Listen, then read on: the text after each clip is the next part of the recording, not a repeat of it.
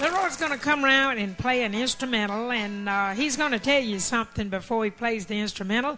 But it's so good to be with all of our friends here at the Singing in the Smokies, and the Inspirations. They've been friends of ours for a long, long time. Oh, yeah, boy, they live up here in the mountains, don't they? I never seen such crooked roads in my life. That bus is sitting out yonder with 2 dead batteries in it. The roads were so crooked that I blowed my horn at my own tail light so long that I run the batteries down in the bus. Had a little funny thing that happened. Well, it wasn't exactly funny. I backed the bus back a while ago under our shed there at home. We lived in a little old town called Lincolnton, Georgia.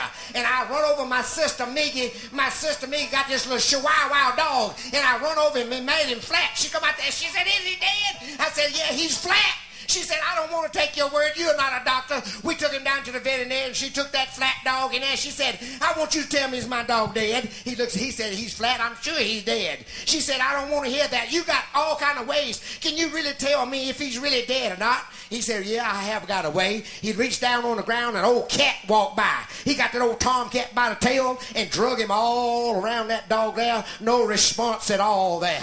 He said, "Ma'am, your dog is dead there." Said, "Oh, I'm so sorry." I said, "Listen here, do I owe you anything?" He said, "Yeah, you owe me $150. Said, "My goodness, $150 to tell me my dog was dead?" He said, "No, you paying for the CAT scan."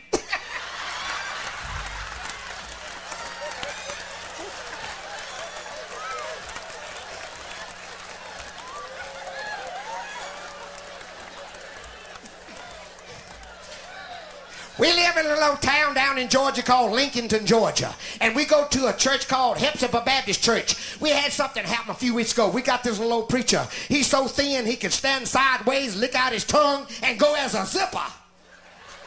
And he's got this little voice that gets on your nerves bad, and he repeats the same thing over and over.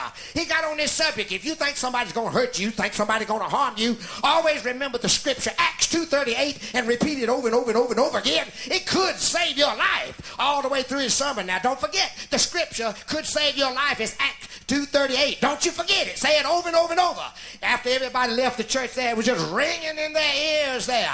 Well, anyhow, this old lady, she went out to the hospital, and she got out of her car, and she looked over there, and there's a car load of old bad boys stealing old women's pocketbooks. She saw them when they pointed her out. One got to come into her, and she said, "Now, listen now, what was that scripture?" He said, Acts 2:38, and repeated over and over again. She looked like Esther on Sanford and Son.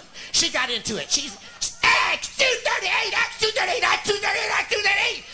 She went running off, and that boy said, "Listen here, you didn't get her pocketbook." Said, "No, that's a mean woman. She had an Acts in 2:38.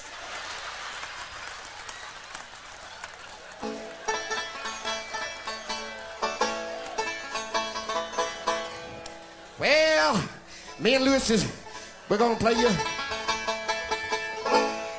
a song here called "If a Bricklayer Can Lay Bricks, Why Come a Plumber Can't Lay Plums?"